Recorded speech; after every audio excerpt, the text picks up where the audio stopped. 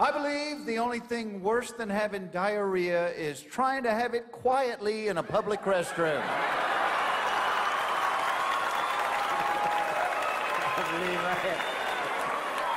That's right. When I get that, I always go into the crippled stool. The crippled stool? Yeah, because if you get that, the crippled stool, they always keep clean, so you know it ain't dirty.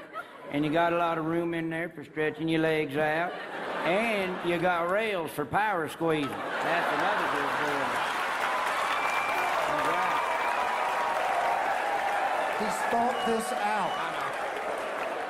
I believe the crippled stool is the Cadillac of the pooping stool.